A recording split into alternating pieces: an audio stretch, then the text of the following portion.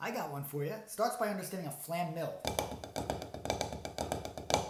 which is like an inverted flamadiddle. So you put the flam on the diddle. Right, left, left, right, left. Now we're going to sandwich that between two rhythms. The first one's one and a right flam, right, left. Beat 4 is going to be right flam, right, left. Now we're going to put that all together. One and a flam mill, 4EN. Now just practice looping that over and over again.